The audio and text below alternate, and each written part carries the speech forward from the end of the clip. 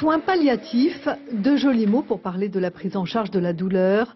Douleur parfois si intolérable qu'elle ne peut se décrire, mais Jocelyne a décidé qu'elle le ferait, pour elle, pour ceux qu'elle aime et pour l'équipe soignante qui l'accompagne. En douleur, j'ai des coups de poignard qui se répercutent dans le dos et j'en peux plus.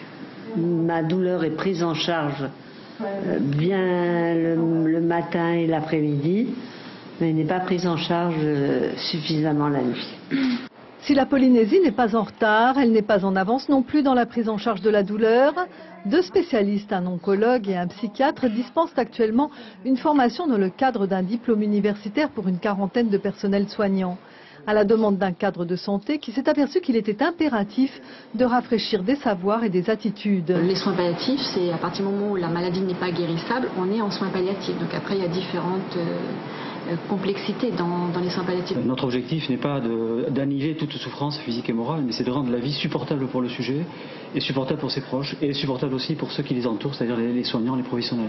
Il y a une richesse de situations, de vécus absolument extraordinaire avec les patients que nous voyons en soins palliatifs, et il aurait été dommage quand même que la psychiatrie ne soit pas représentée pour essayer, comme des jardiniers ramassent des feuilles, ramasser au fond des éléments, des parcours, de vécus, des expériences, des témoignages, pour venir étoffer tous les recueils cliniques qui vont être nécessaires pour faire des thérapeutiques.